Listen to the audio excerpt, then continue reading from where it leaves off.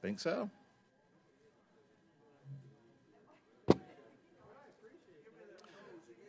Good morning, everybody. Good morning, good morning, good morning. Come on in and grab a seat. How are you feeling today? That's the wrong answer. You're supposed to say, super.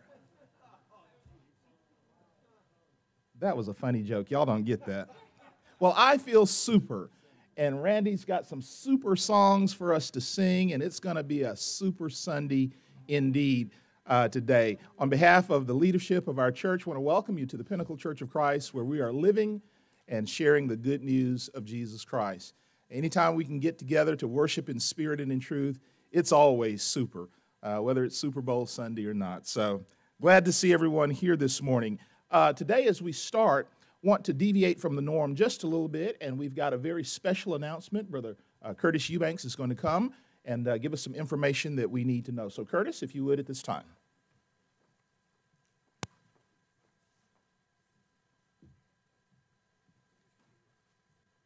Good morning to everyone. Well, I've got some info, and this is purely informational. Next week you'll see more about this, but this is concerning our Easter Seals Easter basket project. You know, last year was kind of a wipeout, but we've been in conversation this past week, and we've worked out some details, but we'll have to follow guidelines much like we did at Christmas. I will wait till next week to give you a little more information, but we're going to press forward with the caveat that there's about 36 kids, and Ms. Brita is splitting those kids with us in one more team. So that limits the number of kids that we've typically worked with. So it's going to be on a first-come, first basis, just like it was at Christmas time. So I apologize for that. I know there's a lot of hearts bent toward building these baskets for these kids at CRC. But we are in business, and next week I hope to have sign-up sheets and the children and the names and young adults as well this year. So bear with us, and I look forward to everybody jumping in and helping. See y'all later. Thank you, Curtis. Appreciate that good information. Welcome also to those that are joining us via our live stream. We've got a growing number of folks that tune in regularly to be a part of the worship service on live stream and also on Facebook and YouTube. If you're on either of those platforms, be sure and give us a like on Facebook or go ahead and subscribe on the YouTube channel. We would appreciate that so much. And I would be remiss in my duty if I didn't say a word about the brothers that are on the AV team that work with us. They work so hard to try to keep everything going. And so we really appreciate Steve and Dave and Ronnie and Jeremy, all those that are working on our AV team to make sure that we come across in living color. They make me look good, actually. So that's what we really appreciate. Those at home, we know that there are some that are going through some difficulties, and the time may not quite be right to be here in person with us. We understand that. We really do. But things are getting better. Each day we're thankful that we're making progress step by step. Now listen, we're not out of the woods yet, and so we all need to maintain our vigilance and do our part to stop the spread. But when the time is right for you, we want you to know that there is a place for you here at the Pinnacle Church of Christ. Don't forget about our online content. You see it displayed on the board. Our services on Sunday morning are live streamed. But then we have the second watch of the day, our Sunday night sermon, and it is a wonderful opportunity to get in on more teaching from the Word. It goes right along with the reading from our daily Bible, and that's at 5 p.m. on Sunday evening. And then Wednesday class discussions. We're also trying to make sure that something is taught, something is discussed out of the daily Bible reading, and that certainly makes it interesting for us as we try to keep up with those daily readings, and then we're able to discuss that on Wednesday. There's a continuity that certainly is very good. Thursday, we have our Thursday class devotional, and we're exploring this theme, what does it take to wait on the Lord? And so all of those things are designed with you in mind. Hope that you'll take advantage of that. We also want to let you know that we are excited. This week has been just a super week for more reasons than one.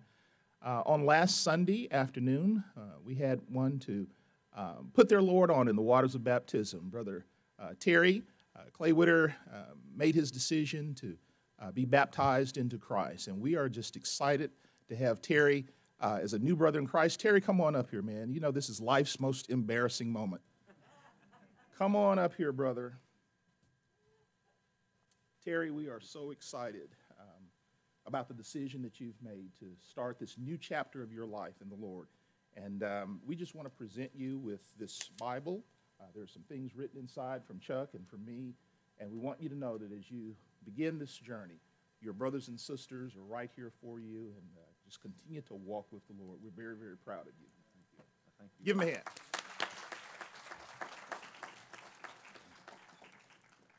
We're also excited that we had another baptism on yesterday. We had a sister who was baptized into Christ, and we wanted to make sure that she had the time to let her family know about this before we make a formal announcement. But great things are happening here at Pinnacle, and we're so thankful for that. One quick final announcement. Next Sunday, the 14th, in addition to it being Valentine's Day, fellas, I'm just warning you, okay.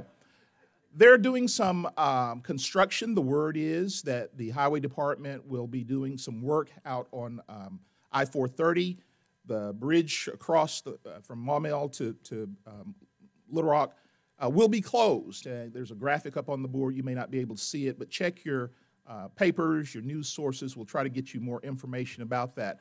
Also, if you're coming from the south, the Cantrell exit will be closed, and so it'll make a little interesting navigation for us. But be thinking about alternate routes to get here to church next Sunday, and so we wanted to make sure that you're aware of that. We'll try to say a little bit more about that out on our social media, our Facebook page and whatnot. But keep that in mind and stay abreast of that so that you will be aware on next Sunday, the 14th. Finally, please remember all of those who have requested prayer. We've got a number of individuals who have requested prayer as they go through surgeries and recovering from different situations.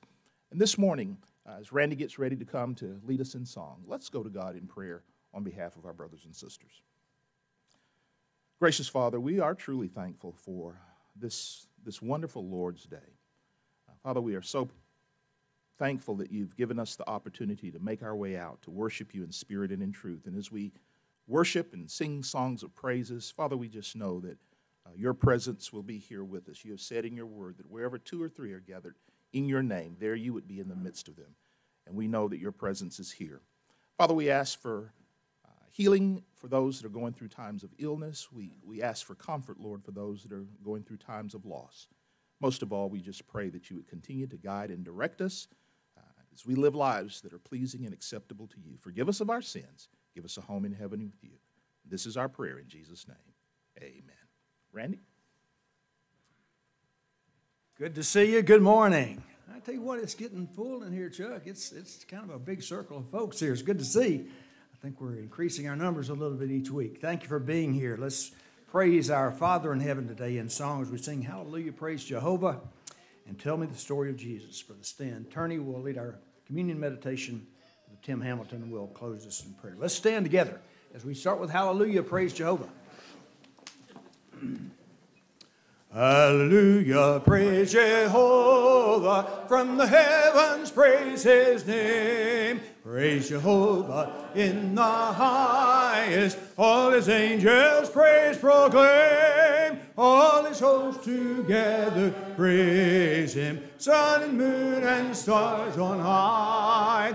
Praise him, O ye heaven of heavens, and ye floods above the sky. Let them praise, just give Jehovah, for his name alone is high. And his glory is exalted, and his glory is exalted, and his glory is exalted, far above the earth and sky. Let them praises give Jehovah, they were made at his command. Them forever he established, His decree shall ever stand. From the earth, oh, praise Jehovah. All ye floods, ye dragons all. Fire and hail and snow and vapors, stormy winds that hear him call. Let them pray,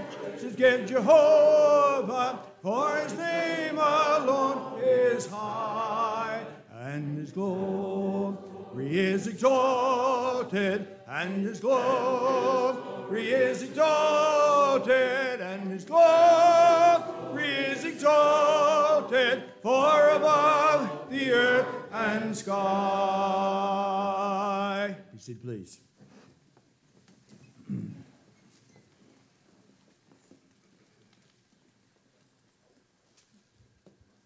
Tell me the story of Jesus, write on my heart every word. Tell me the story most precious, sweetest that ever was heard. Tell how the angels in chorus sang as they welcomed his birth. Glory to God in the highest, peace and good tidings on earth. Tell me the story of Jesus, write on my heart every word. Tell me the story most precious, sweetest that ever was heard. Tell of the cross where they nailed him, writhing in anguish and pain.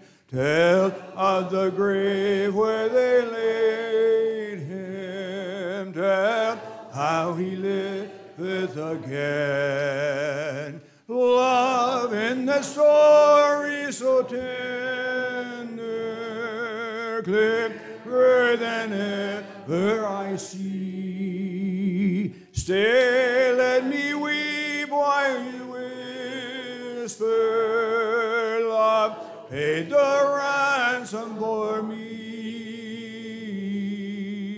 Tell me the story of Jesus, write on my heart every word. Tell me the story most precious, sweetest that ever was heard. Brother Stan Turney will lead us in our meditation.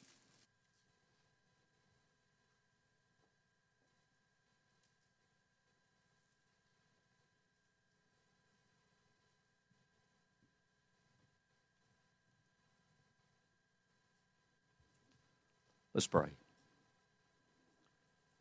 Heavenly Father, as we come before your table this morning to commune together, Lord, just thank you for your Son who died for our sins. And Father, just help us reflect back. Christ hung on the cross, Calvary. Bless this bread as we partake. Let us take it in a manner pleasing. Thank you again for your Son who died for our sins. Amen.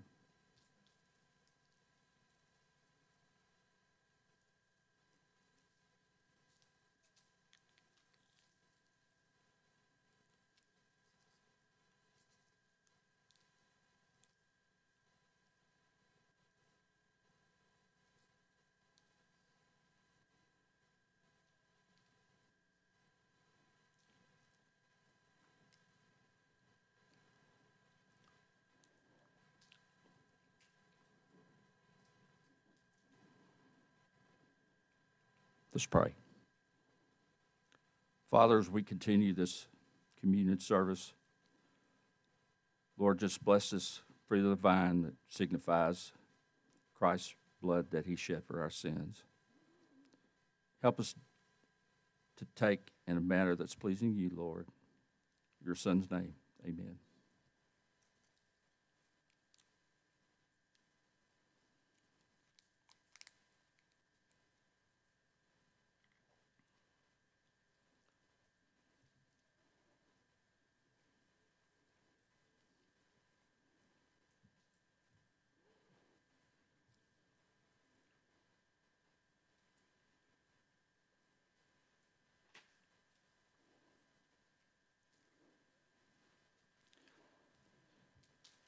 As we move on to our giving part of this service, you can drop your contribution in the basket in the back there, or you can go online and do the online giving.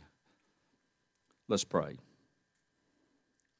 Father, just want to thank you so much for all the blessings that you've given us. Lord, just thank you for Pinnacle Church. Thank you for everyone here, and thank you for all the blessings that you give us, and help us give in a cheerful heart. In your Son's name, amen.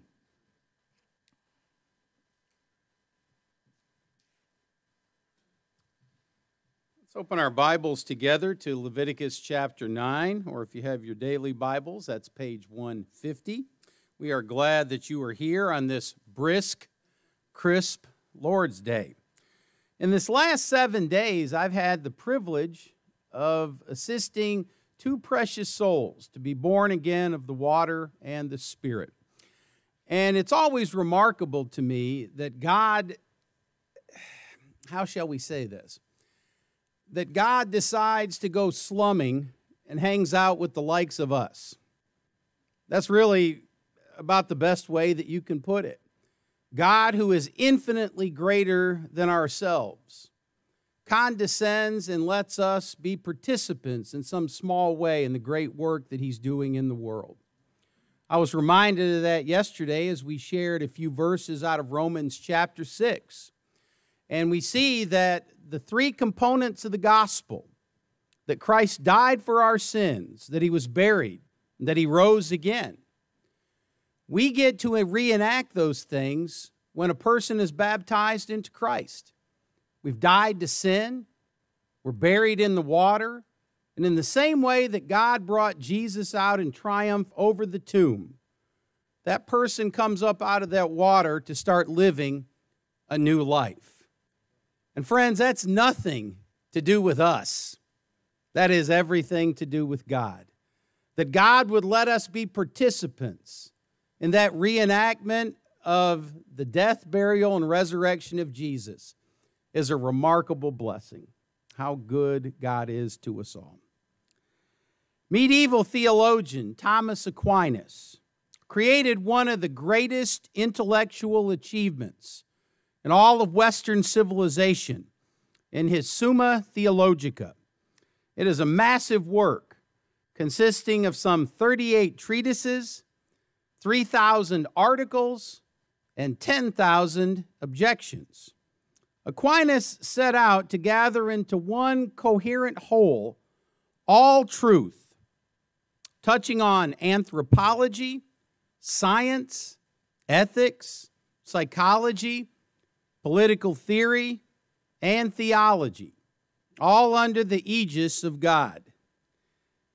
But on December the 6th, 1273, Aquinas abruptly stopped his work. While worshiping, he caught what he termed a glimpse of eternity, which suddenly made him realize that all of his efforts to describe God fell so far short that he decided never to write again. When a secretary tried to encourage him to resume his writing, he replied, "Reginald, I can do no more. Such things have been revealed to me that all I have written seems as so much straw." Even the greatest human minds cannot fathom the greatness of God. In Leviticus 22, beginning in verse 31, the Bible says, "Keep my commands and follow them. Do not profane my holy name. I must be acknowledged as holy by the Israelites. I am the Lord who makes you holy and who brought you out of Egypt to be your God. I am the Lord." The Hebrew word here translated as holy is kadash. Applied to God, it simply means that he is pure, that he is sacred, that he is like no other. Kadesh is the sphere of what is considered to be sacred. So here's the question before us today. How are a bunch of sinful, flawed, profane, unholy people supposed to enter the sphere of the sacred? How? Well, that would be the question that would be posed by the men of Bet Shemesh. When God put 70 of them to death for looking inside the Ark of the Covenant, they asked this question: who can stand in the presence of the Lord, this holy God? A.W. Tozer says, holy is the way God is. To be holy, he does not conform to a standard. He is the standard. He is absolutely holy, with an infinite, incomprehensible fullness of purity that is incapable of being other than what it is. Because he is holy, all his attributes are holy. That is, whatever we think of as belonging to God must be thought of as holy. The challenge of an unholy people approaching a holy God was daunting. And we could say is daunting, because nothing's changed. And yet the holy God had a plan to bring these people along, to instill within themselves a sense of what holiness is all about, and to let them know that coming into the presence of God was not to be considered an irrelevant or trifling matter, but it was the most important thing that mankind could do. So as we've gone through our daily readings, we see a pattern developing. And here's how the pattern begins. It begins with God declaring what the holy things are. In Exodus 25, beginning in verse 8, the Lord says, "Have them make a sanctuary for me, and I will dwell among them. Make this tabernacle and all its furnishings exactly like the pattern I will show you." The tabernacle was God's presence within his people, in the sense of being localized. This represents, in a very special way, God dwelling or living among his people, a visible symbol that he was their God. This was where Israel could worship and make atonement for the breaking of the covenant. The tabernacle would provide the means by which the holy, transcendent God would be present with his people, tabernacling or tenting among them. This is the same thought that exists in John chapter 1 and verse 14, when in describing Jesus, it says, "The Word became flesh and tabernacled among them." In the same way that God was coming down to dwell with Israel, Jesus came in human form to dwell with us. And the worship of the tabernacle would offer a way by which a sinful people could maintain fellowship with God. Our recent daily readings have mentioned a cornucopia of details. If some of you feel a bit overwhelmed by those details, take a deep breath, roll up your sleeves, and tackle them again. They matter. I've already had a couple people say, "Yeah, I just skip over all that." No, you don't skip over all that. You stay with it, okay? Believe me, there'll be a payoff on the other end. But these recent readings that we've been involved in describe the many different items of religious significance which were part of the worship at the tabernacle. And sometimes, since a picture's worth 1,000 words, we'll offer up a few pictures here. First is the ark. You know about that because it's been in movies, okay? But everybody knows how this turns out. like the men of Bet Shemesh, the Nazis look into it and God melts their faces. Okay, so we're good on that.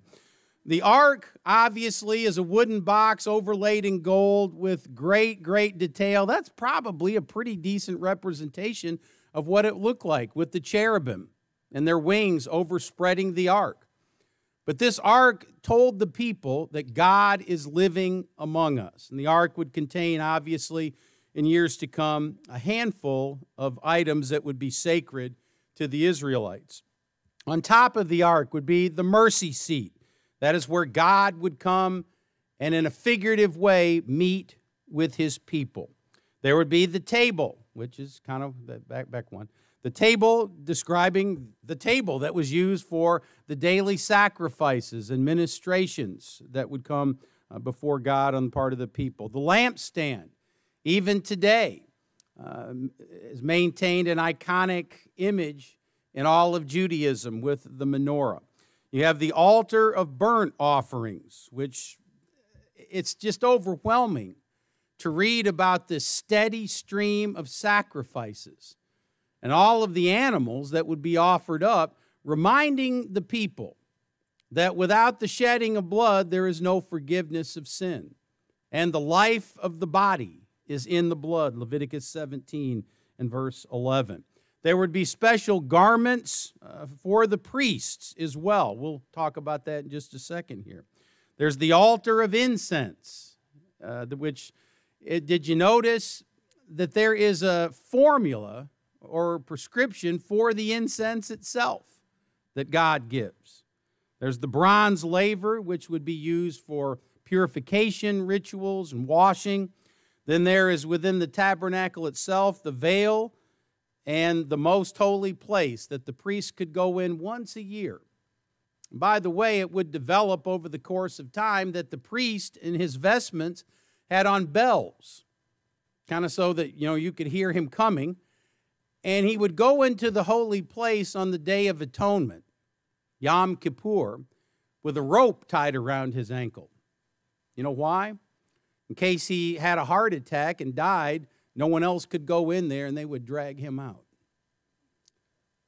Now, every detail imaginable is prescribed by the Lord, no matter how small. I will readily confess, this is not my favorite section of the Bible to read. It's important, it's all important, but I get a little bit overwhelmed by the detail. How many times have you seen this phrase? Blue, purple, and scarlet yarn, finely twisted linen.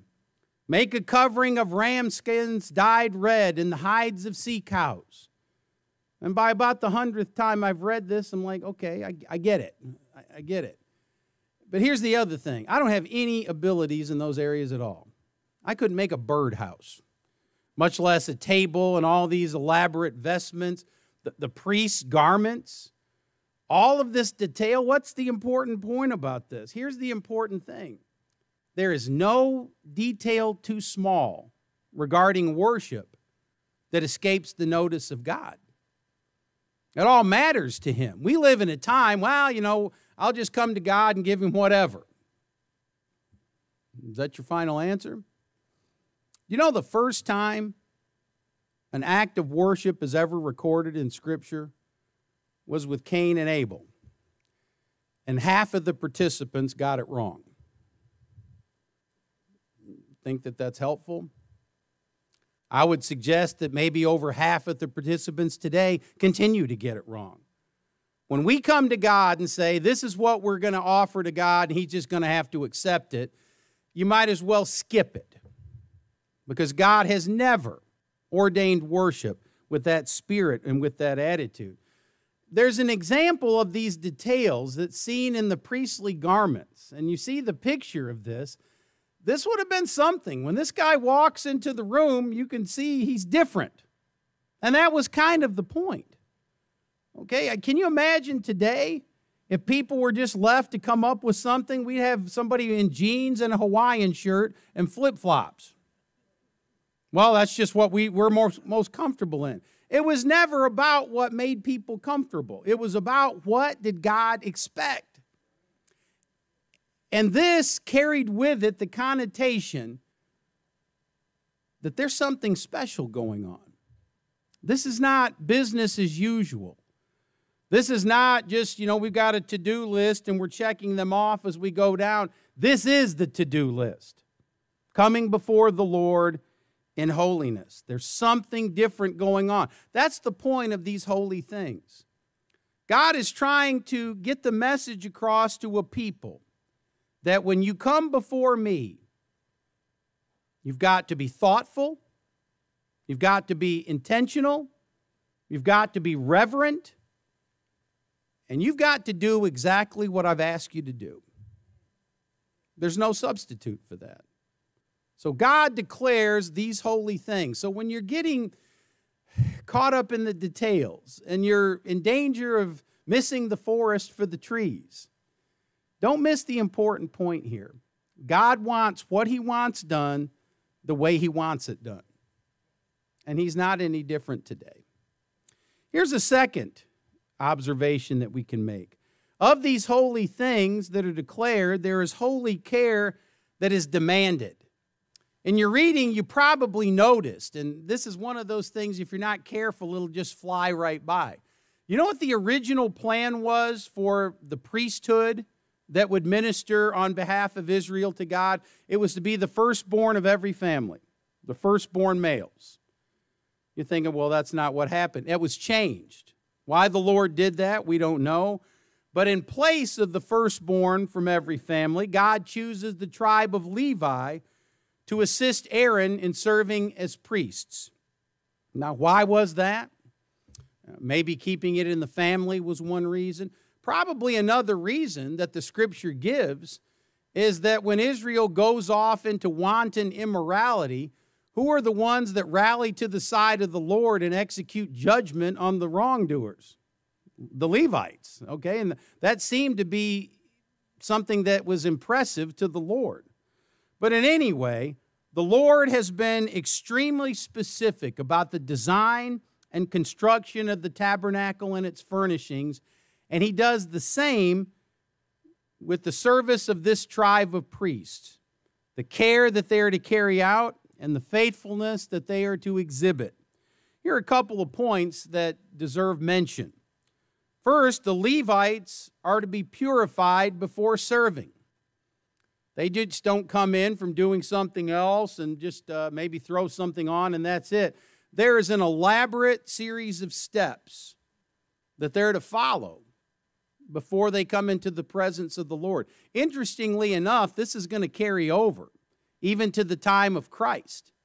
When we see after the ascension of Jesus into heaven on the day of Pentecost that there's some 3,000 men who are baptized into Christ, people have wondered, well, where did this happen?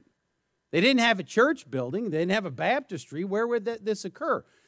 Outside of the temple walls, there were some 90 mikvahs, ceremonial baths. And what some people miss, not only were the priests required to be purified before coming into the temple to worship God, all of the worshipers had to as well. You had to go and be ceremonially cleansed in this mikvah, then put your clothes on, then go into the temple. Not until. The Lord was very particular about the purification rites of the Levites.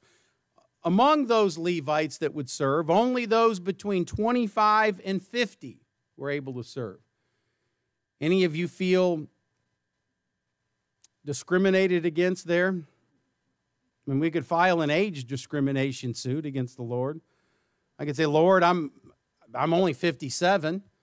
I only feel 77. But, no, this is the matter. 25 and 50, those are the ages. There are specific responsibilities given out to the sons, the three sons of Aaron and the Levites. The Gershonites were responsible for the care of the tabernacle, its tent, its coverings, its curtains, its ropes.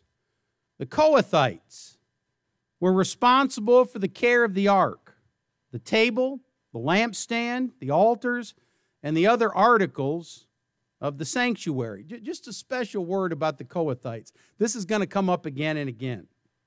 We talked about the men of Bet Shemesh looking in the ark and dying.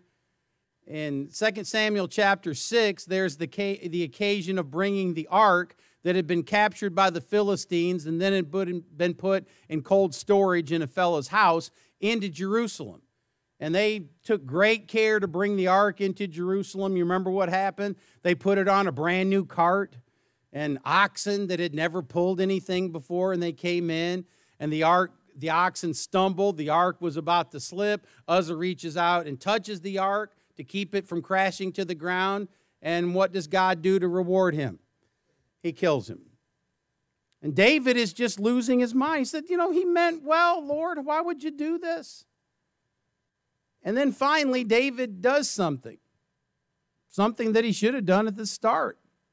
He goes back and he looks at the owner's manual. He looks at the original instructions.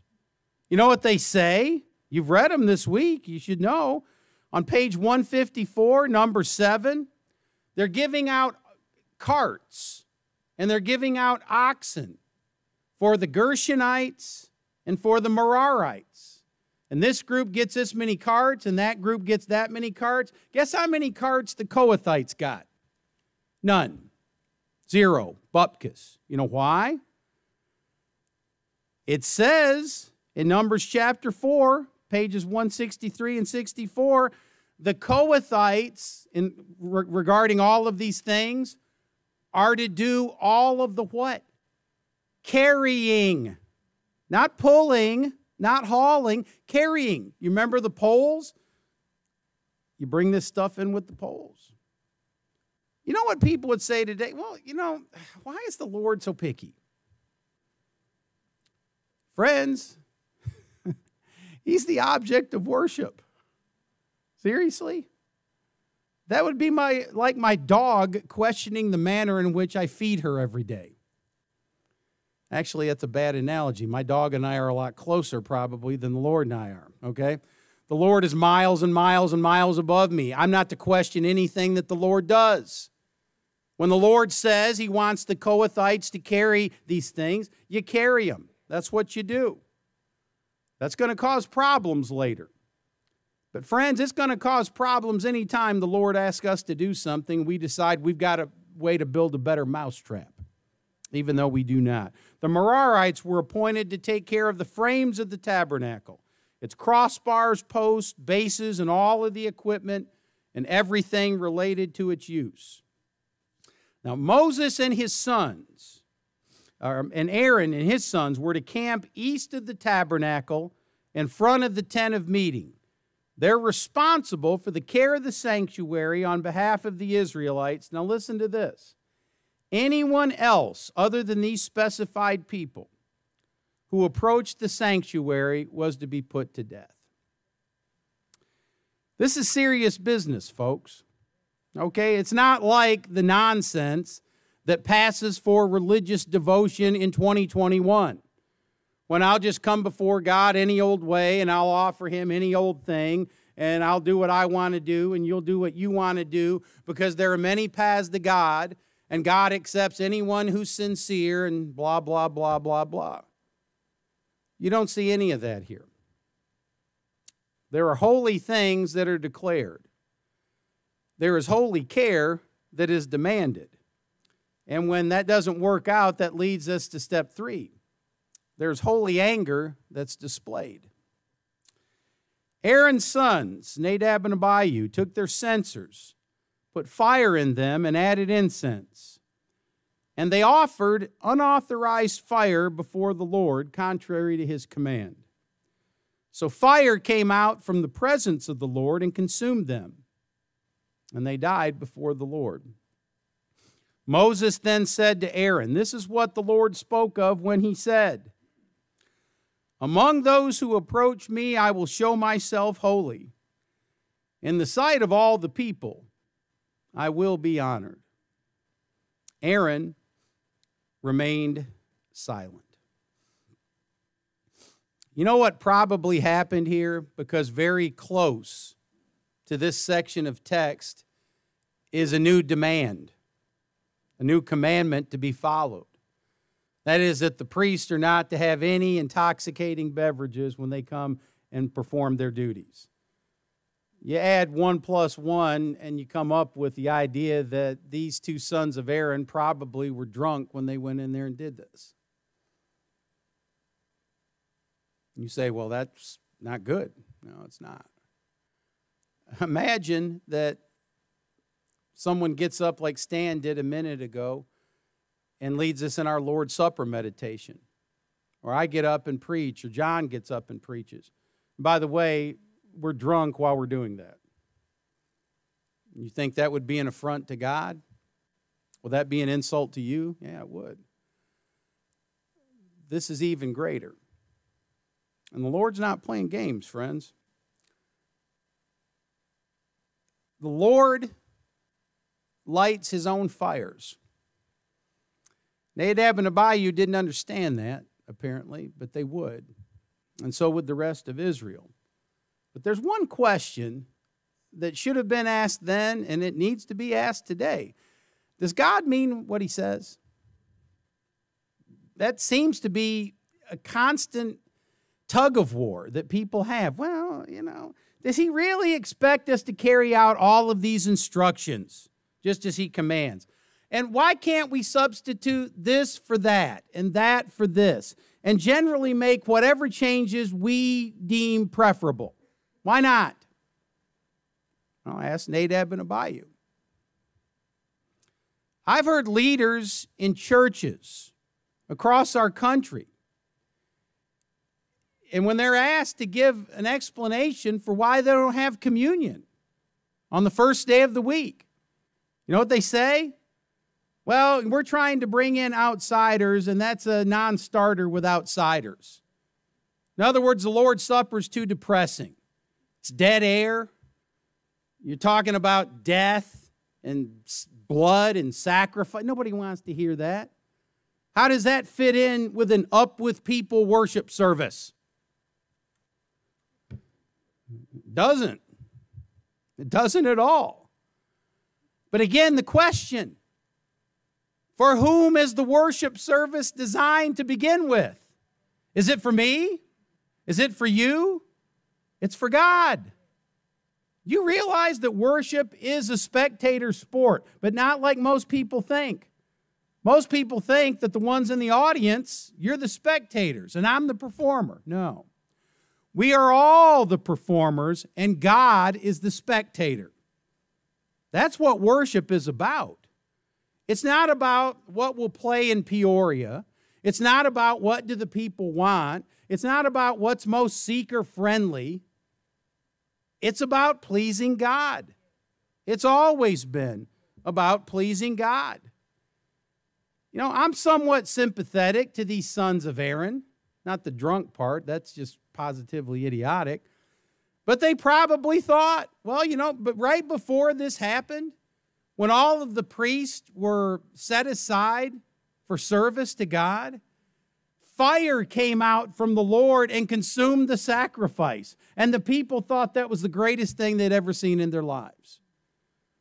So maybe Nadab and Abihu just thought, man, God can do that. He can use this fire. He can use that fire. Fire's fire, right?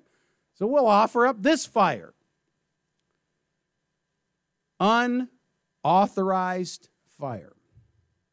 Do you know the New Testament says a lot about that kind of impudent, irreverent behavior?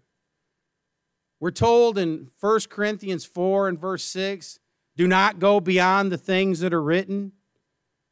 We're told in 2 John, anyone who runs ahead and goes beyond the commandments does not have Christ. These things still matter. Maybe they thought, though, it didn't matter what they did as long as they were sincere. Maybe they thought that since God didn't say you can't offer unauthorized fire, that it would be okay. Maybe they thought that fire wasn't a salvation issue. You ever hear that today in the church? Well, that's not a salvation issue. What's not? This or this or this. I asked one person that said that to me, I said, would you do me a favor? And they said, what? I said, write down a list of the things that are salvation issues, just so I'll know. Because I'm not smart enough to deduce between the two. If God says to do it, I would assume that we're supposed to do it. And, well, this matters and that doesn't matter, this matters. I don't get that. I had lunch with a fella that's been preaching for 4 decades, graduate with several degrees of our Christian colleges, smart man on a lot of levels.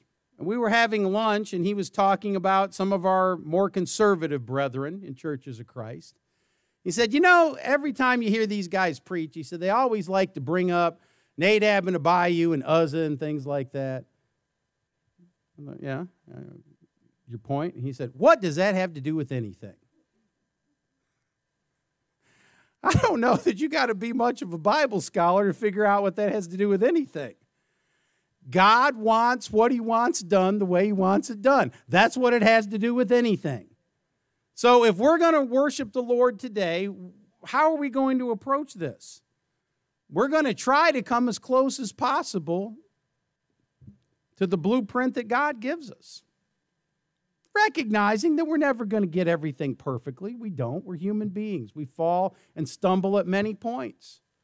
But when we see that baptism translates a person from being lost to putting them into Christ, that's what we're going to teach. When we see that baptism is by immersion, because that's when you reenact the death, burial, and resurrection of Jesus, that's what we're going to teach. When we see that the first century church sang, but there's no record of playing instruments, that's what we're going to do. We're going to sing.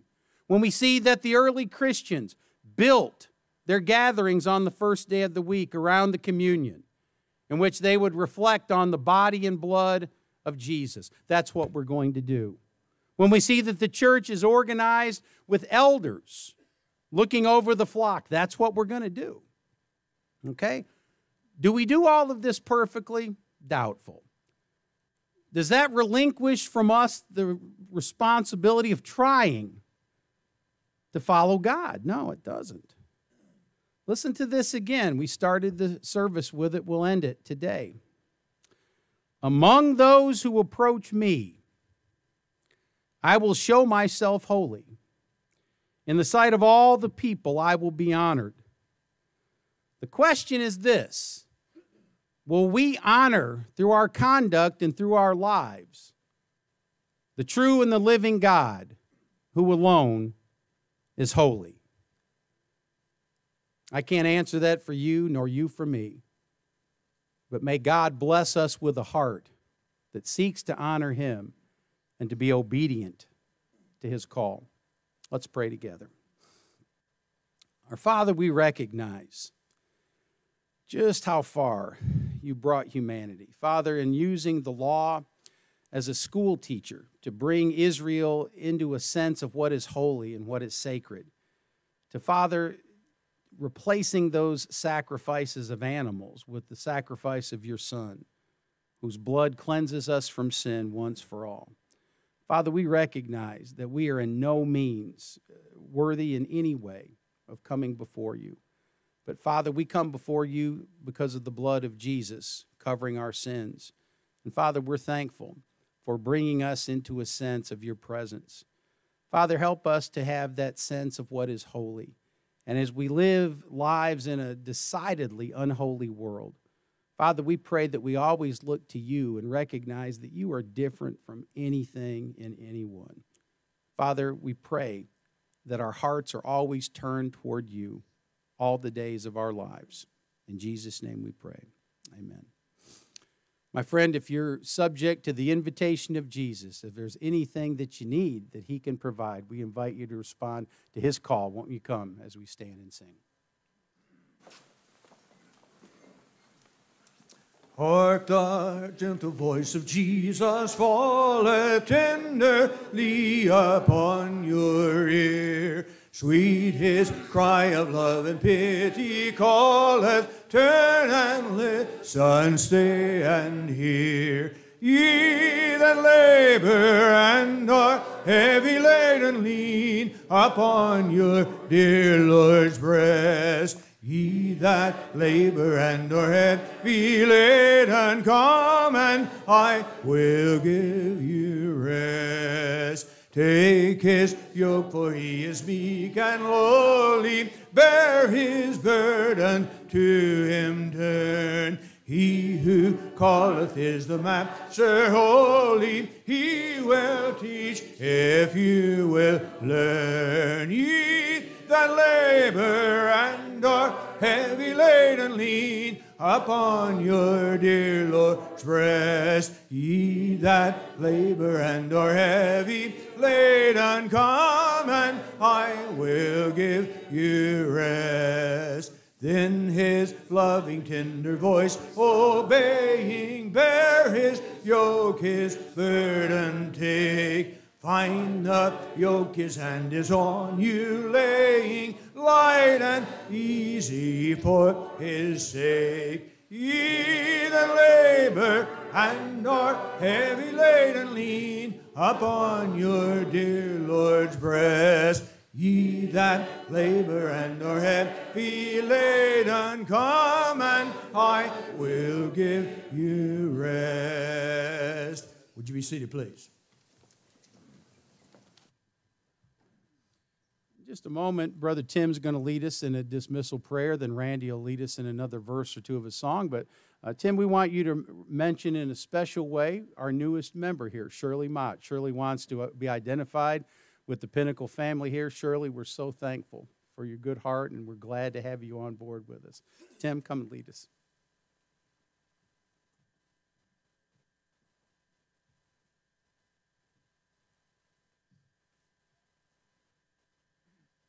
Let us pray. Dear God, we're thankful for this morning that we could be together and to worship you and praise you, Father. We pray a special blessing on Shirley. Pray that you'll bless her and be with her in identifying with us and living for you, Father. Father, we're mindful of others who may be hurting today. Maybe they're in need of special blessings, Father. We pray that you would please be with them. And Father, we pray that as we go through this new week, that you would direct our paths. Please help us to look for ways to be of service to others. Help us to live our lives in a way that others can see that we're living for you, Father. And as we close, we just want to thank you for your Son. We want to thank you for your word. We want to thank you for this avenue of prayer. And Father, we want to thank you for your church. We know we fall short, and we're sorry for that. And we just ask that you please forgive us of our shortcomings.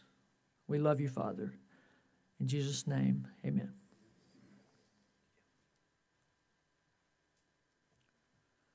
Glad to have you, Shirley.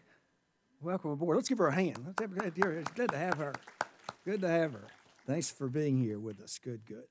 Sing and Be Happy is going to be our last song. Thank you for being here today. Hope your worship was inspirational to your spiritual life. You're going to be a better Christian in the next few days to come. Got a big Super Bowl afternoon. Some of you will be eating wings and pizza and all that stuff. I know I will some. But at 5 o'clock, don't forget Chuck will be preaching to us on our Facebook Live and YouTube. So move away from Super Bowl for a few minutes and listen to Chuck at 5.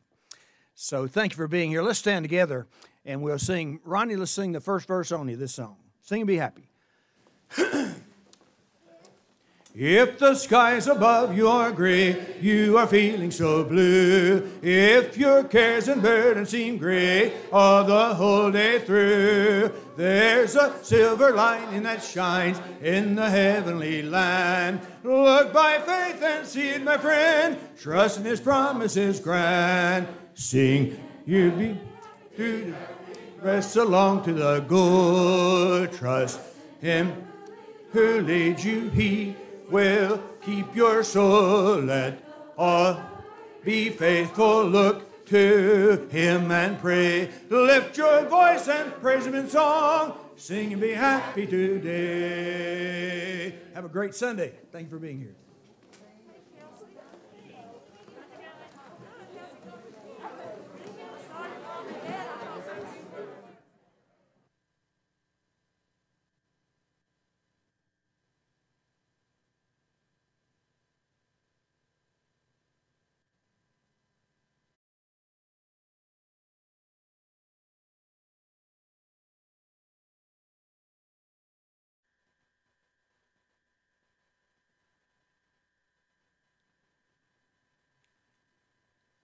Hey, good Sunday evening to you once again. We're glad that so many of you are tuned in this evening for our Sunday night sermon.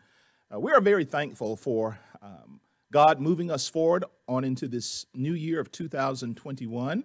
And as the calendar changes and we move into the month of February, we are thankful and hopeful and excited that in the future good things will come about. But until then, we are also thankful for the technology that allows us to come into your homes each Sunday evening. And we have another great lesson tonight. Our scripture reading for the night's lesson will come from Hebrews chapter 10, verses 1 through 14, beginning with these words.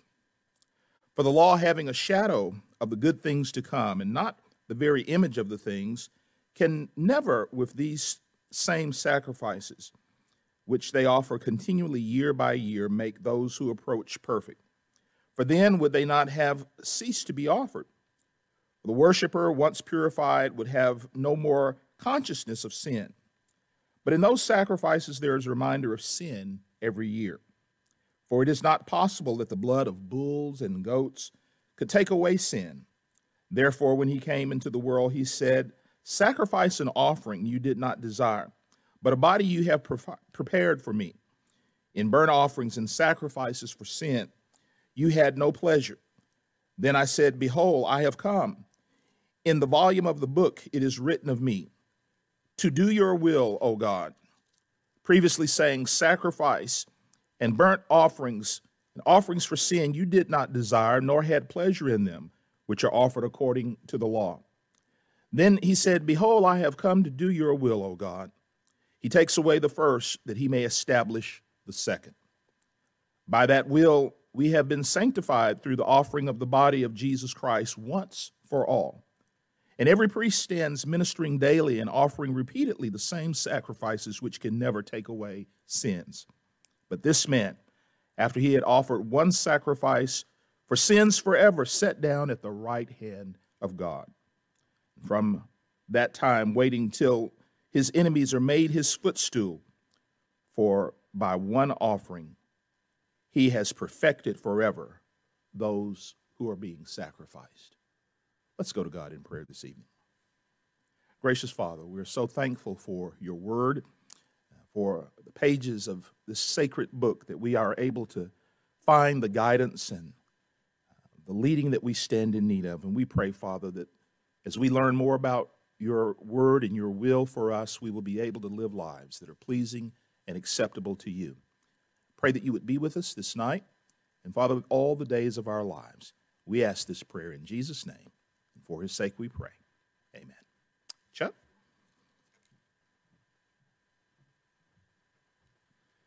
I would echo John's words and thanking all of you for joining us this evening. I'd also ask a favor of those of you. If you've been with us all the way to this moment, this is going to be a lesson tonight that I think will help provide a framework as we go forward in the weeks and months to come in our Old Testament readings and also into the New, as John just shared from us from the Hebrews reading. But if you could, take out something to write with. Might be an iPad in your case, might be a tablet and a piece of paper. If you're like me, it might be a legal pad and one of those real good pens that Jan Fowler sends my way. But you might want to write some things down because we're talking about some weighty concepts tonight that will impinge on so much of the rest of Scripture as we deal with the concept of exploring the priesthood. What is this concept? What is this idea? What is this entity as we come across it in the pages of the Old Testament? Well, the theme of priests and priesthood is prominent throughout the Scriptures. We see it in the New Testament, but we really see it in the Old Testament. We come into conflict with the idea of priest in the book of Genesis, and there's going to be already some disparate ideas of what constitutes a priesthood there between God's people, the patriarchs, and the Egyptians that they'll come in contact with. But the role is going to linger on through the New Testament. Jesus lived under the priesthood that was present in Jerusalem. And even today, as Christians, we celebrate the priesthood of all believers, which in relatively recent terms all the way back to the 1500s when Martin Luther helped popularize that phrase, that would be something that the world would be more familiar with. But the office of the priest is mentioned 700 times in the Old Testament and approximately 60 times in the New Testament, which marks it, obviously, as a subject of great significance and importance. So as we begin, let's ask the obvious question. What is a priest? A priest, in effect, is a mediator between God and man. He offers sacrifices to God on behalf of man and administers other worship obligations that people feel unworthy to offer personally. Maybe the closest thing to a definition is found in Hebrews chapter 5 and verse 1.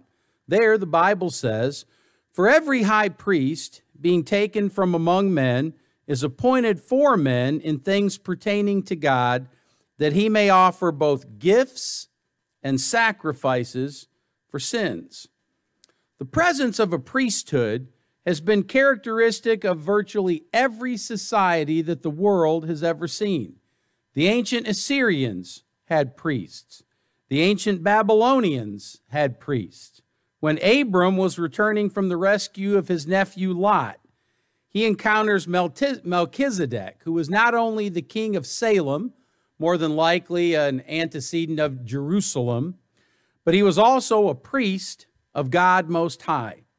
Abram acknowledged the king's sacred office and paid tithes to him. Genesis chapter 14 and verse 18.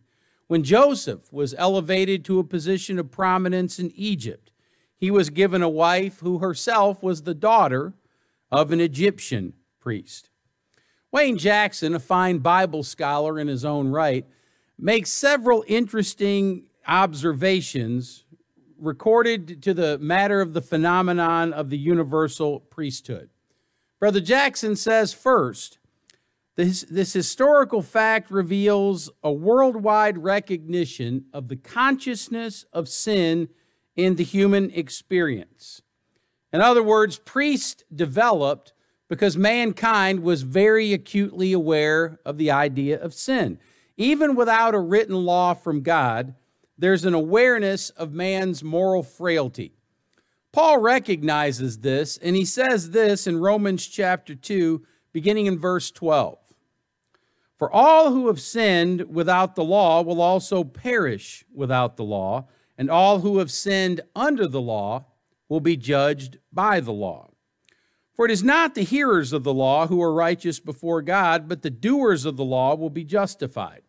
For when Gentiles, who do not have the law, by nature do what the law requires, they are a law unto themselves, even though they do not have the law.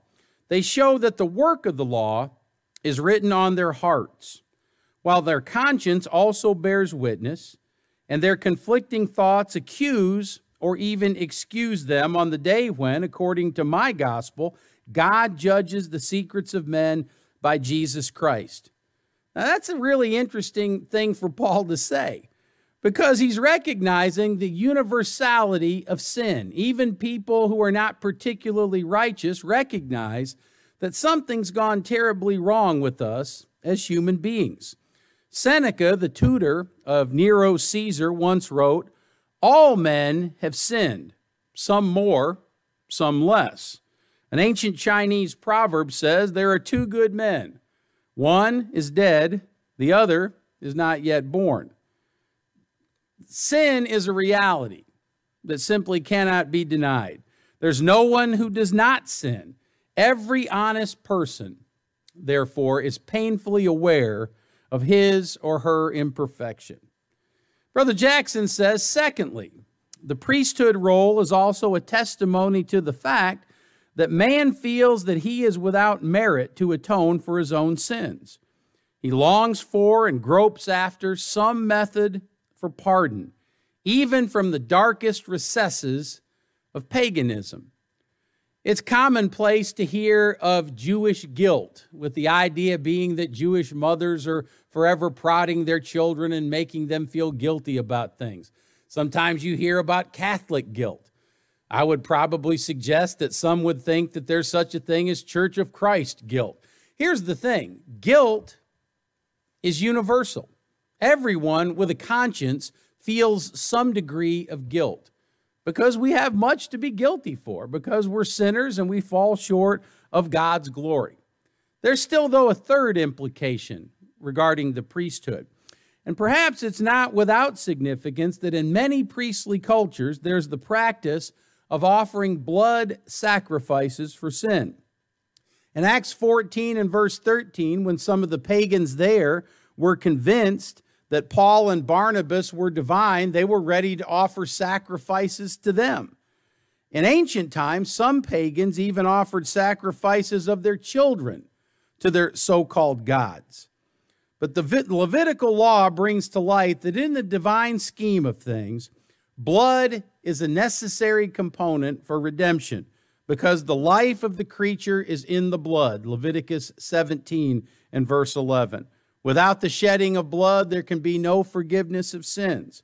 And man, by his own sin, has forfeited the right to live. The soul that sins shall die. The wages of sin, Paul says in Romans 6, is death. So priests develop because of sin, because of guilt, and because of that feeling that we need to make atonement and we need to be right with our Creator. So going back to the beginning, who were the first priests we read about in the Bible? Well, they were the patriarchs. The first period of Bible history is commonly referred to as the patriarchal age. And that term patriarch derives from two roots meaning father rule. This was the time when fathers were the head of their families or their tribes, and they led all of those that were under their leadership. It encompasses that era between the creation events and that time when Israel was separated by God as a special nation for his own purposes. We see when Noah leaves the ark following the flood, he offers sacrifices on behalf of his family. Genesis 8, verses 20 and 21. Abram, after a long trek from Ur coming into Canaan, builds an altar at Shechem for his family and for himself. Job, the patriarch of Uz, offers sacrifices as the head of his family. And when Moses flees from Pharaoh into the land of Midian, he meets a tribal leader there by the name of Reuel or Jethro. You wonder where the name Jethro comes from. Right there, Moses' father-in-law. And Jethro himself was a Midianite priest. Now, the priesthood that we're most familiar with in the Old Testament, and we'll see this again and again because it forms a towering presence in the history of God's people Israel, will be the Aaronic priesthood. This formal priesthood of the Mosaic dispensation is given the name of Aaron, Moses' brother, because all of the priests were to be selected from the lineage of Aaron. Now, even though before the Aaronic priesthood develops, there seems to be some sort of priesthood even before that time. When Moses goes before Pharaoh and requests permission to take the people into the desert to have a festival for the Lord, there are priests involved with that in the sacrifice unto Jehovah that is mentioned in Exodus 5 and verse 3. Further, there are certain priests that were required to sanctify themselves in preparation for the reception of the law on Sinai. We read about this in Exodus chapter 19. Some surmise that these were tribal elders, leaders of their families, Exodus 3 and 16, or else perhaps a select group of special young men, Exodus 24 and verse 5.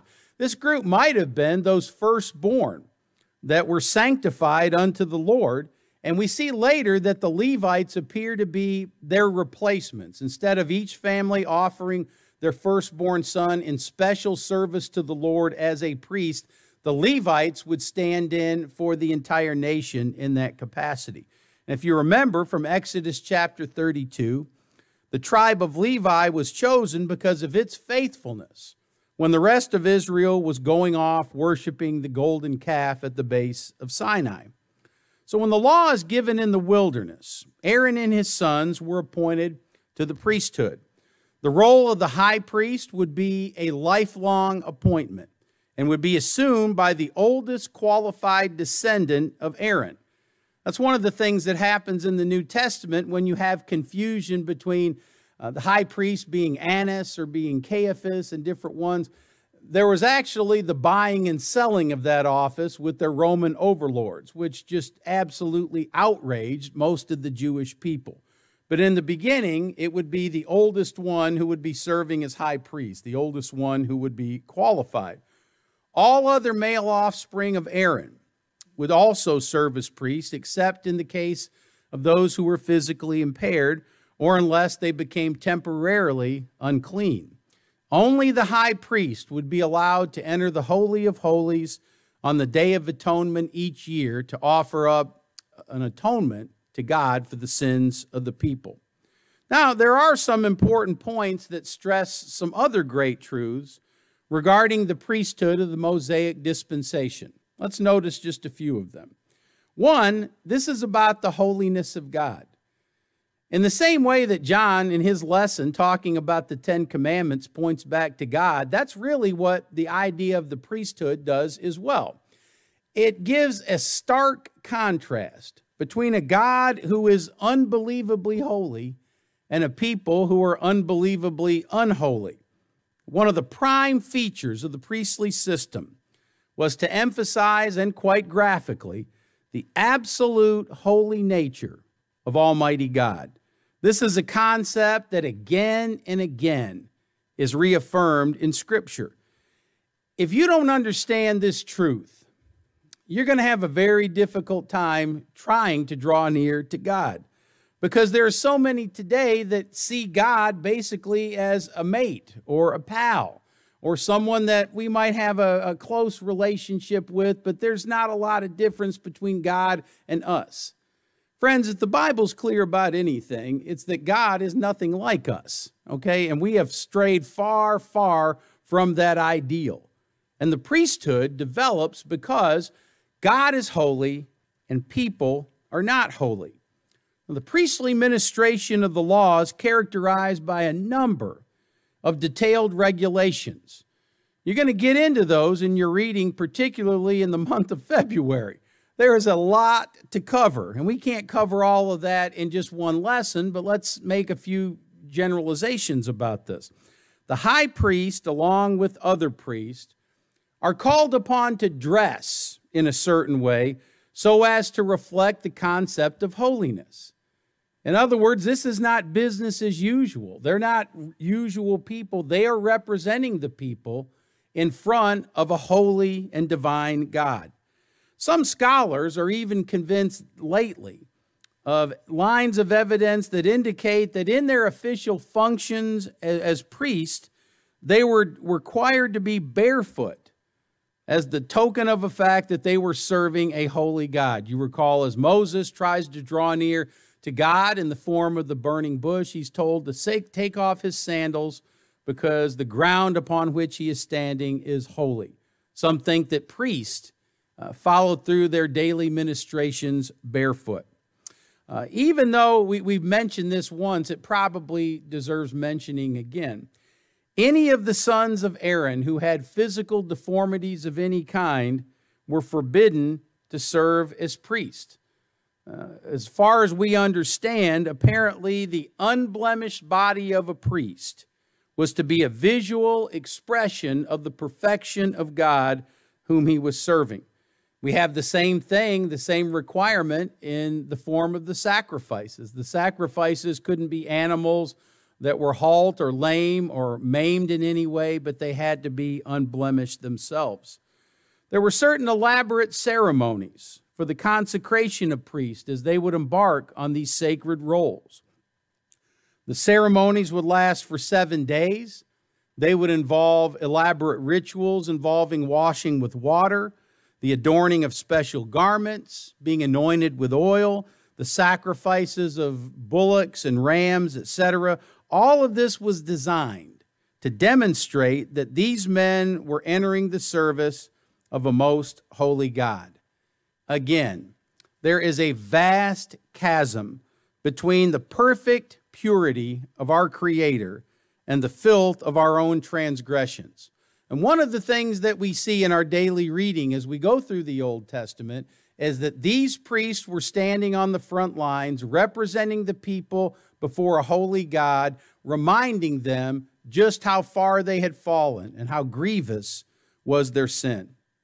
Now, all of this priesthood in the Old Testament is essentially pointing toward a future event, an event that continues to impact our lives even to the present moment. That is a preparation for the arrival of the great high priest. All of this in the Old Testament is preparing the people. Paul would even say the same thing about the law. He said the law is basically a schoolmaster or a pedagogue. It's a teacher leading little children along in elementary truths on their way to understanding greater truths. And the greater truth in terms of the priesthood will be Jesus Christ. He will be the one who is a priest along the order of Melchizedek, who does not appear to have a beginning. He does not appear to have an end. He is a priest and he is a king at the same time. And keep in mind that Christ's reign as priest and king was never intended to be earthly. Jesus would say to Pilate, if my kingdom were of this world, then my servants would fight. But my kingdom is from another place. My kingdom is from above. Jesus also was not qualified to be a priest along the lines of Aaron because Jesus was not of the tribe of Levi, but of course of the tribe of Judah.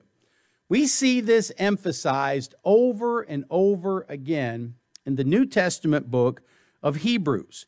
Hebrews basically is walking us through the law, moving us on to the law of Christ.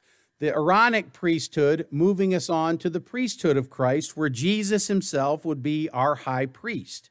The former system, Hebrews says, was carnal. The new system of Christ is heavenly.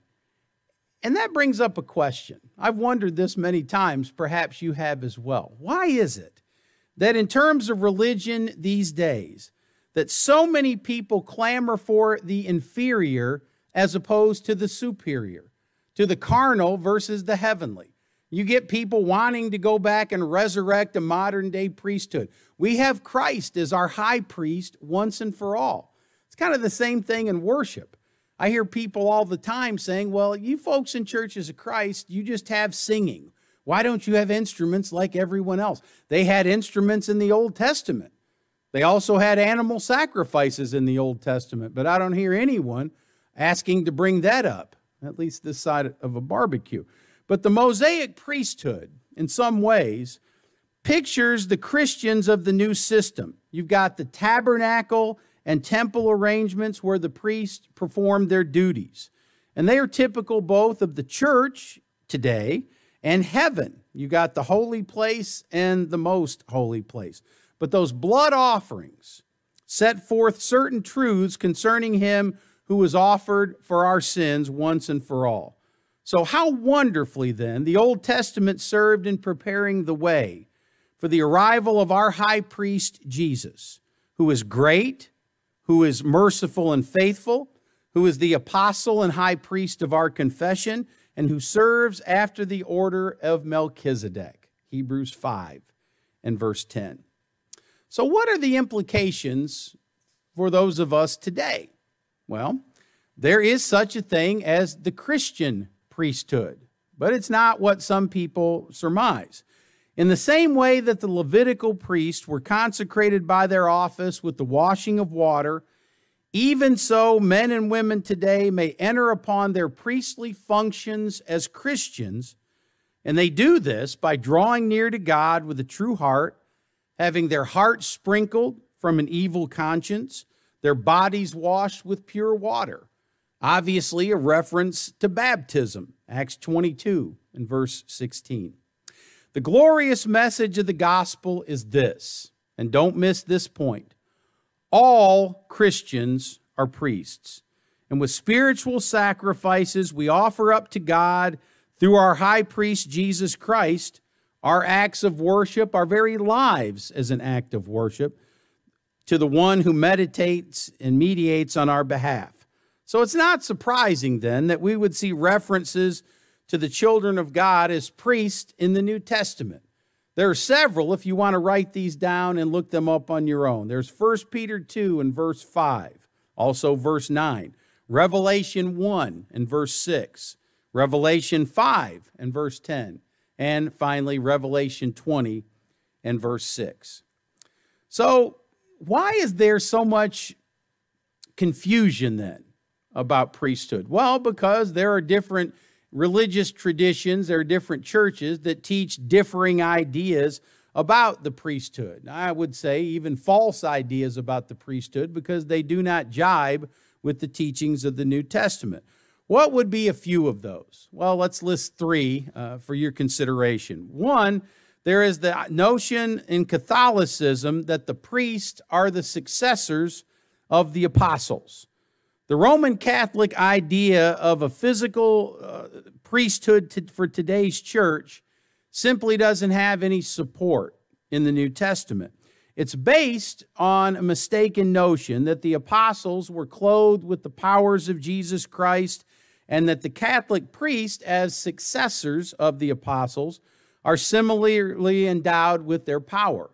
That's one of the reasons that only a priest can preside at the Mass in Catholicism, because as the bread is held aloft and certain words are said, the bread is said to become the literal flesh of Jesus. Again, the scriptures don't teach that, but Catholicism is at least consistent. If this is happening, then the priest has to be the one driving that, even though the New Testament doesn't teach it.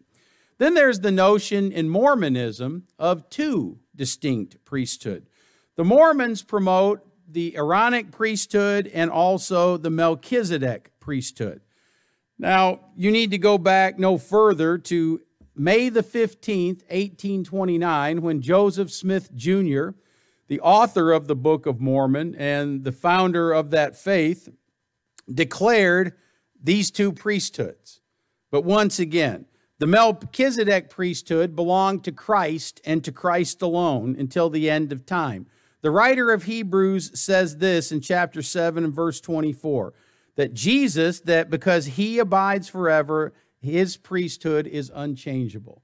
That does not apply to any people, Mormon or otherwise. Second, the Aaronic priesthood that the Mormons teach cannot be operative today because it was an integral part of the law of Moses, which was abolished by Christ, Ephesians 2:15, in a manner of speaking, being nailed to the cross. Besides that, the only way that the Aaronic priesthood would continue is to have a record of who was of the tribe of Levi. And these would be Mormons and not Jews, so that doesn't figure at all anyway. And then there's one more notion. There is premillennialism's idea of a restored Aaronic priesthood. We won't go into all of the ins and outs of the premillennial system, but suffice it to say that the Aaronic priesthood in the minds of those that believe this is to be resumed nationally on behalf of the Gentiles in the millennial kingdom. In other words, when Jesus comes down here and he fights Gog and Magog and there's the battle of Armageddon and the blood is as high as the horses' bridles, that after Jesus vanquishes every foe and sets up his kingdom headquartered in Jerusalem and he will live and reign with his people for 1,000 years, then there's going to be a resumed priesthood. Well, you know what you need to know about premillennialism? It's what Marshall Keeble, the great evangelist, said. Pre means before. Millennial means 1,000. Ism means it ain't true. So there's no Aaronic priesthood that's going to be developing in a millennial kingdom, which by itself will not exist. So what is the conclusion that we can have? I know this has been a lot of information, probably akin to trying to take a drink of water out of a fire hydrant. Let's conclude thusly. We live today under a different system. It's a superior system, according to the gospel writers, according to the Hebrews writer, than the old system. The old system of the Aaronic priesthood was to convince people of sin, to show them the gravity of the consequences of sin, and to prepare a people who would be receptive to receive the new high priest, Jesus, the Son of God. We live in that time. The New Testament says that every Christian, male and female alike, are priests, with Jesus as our high priest. That has all kinds of implications for us today. In the old system, you could only come to God approaching him through a priest. Today, you approach God through the high priest, Jesus Christ. Today, you have access to the Word of God. You can pray. You can confess your sins. You can teach the faith that you believe to someone else. You don't have to have a representative. You don't have to have the vicar of Christ on earth. God has made us into a kingdom of priests with Jesus as our high priest. And that's a special, special blessing when you think about it. Anytime that you have a need, anytime that you have a longing, a yearning to be closer to God, you can simply approach God through the high priest, Jesus. What a blessing that is. We hope you'll continue to stay with your reading. Keep in mind what the concept of the priesthood was designed to accomplish in the first place. It was to make intercession on behalf of the people to God. It was to remind us of our sinfulness and God's utter holiness. Let's go to him through our high priest Jesus in prayer. Our Father, we realize what a blessed people we are, that there were many who lived in centuries and millennia gone by who longed to see the things that we have access to in the New Testament. Father, one of the things that we have access to is that we can approach your throne of grace at any time through our high priest, Jesus the Messiah. Father, help us to pursue lives of holiness. Help us to be obedient. Help us to be those who have a strong and vibrant faith, not in ourselves, but in you, in your goodness, and in your glory. Father, continue to be with us in this program of Through the Bible in 1 year. Help us to be diligent and faithful in our reading, and we pray that you will grant us a blessing of insight, of knowledge, and of understanding as we seek to know you and your word better. In Jesus' name we pray. Amen.